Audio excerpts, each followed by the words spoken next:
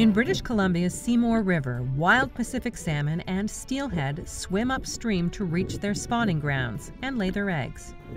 But in 2014, a massive landslide choked off a section of the North Vancouver River and blocked the fish from reaching their destination. The Seymour Salmonid Society captured, transported, and released thousands of fish around the blockage upstream. They then worked to blast and remove debris and restore access to the river. Just as conditions were returning to normal, flooding washed some of the slide debris just downstream of the original rock slide, creating a new barrier for wild salmon and other species at risk.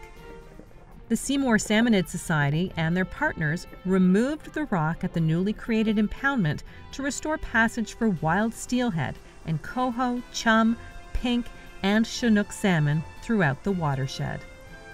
Clearing the physical barrier on the Seymour River has been a monumental task over the last 5 years. This project has brought together a diverse group of people from the local community, and it's really fostered a strong connection between the community and our watershed.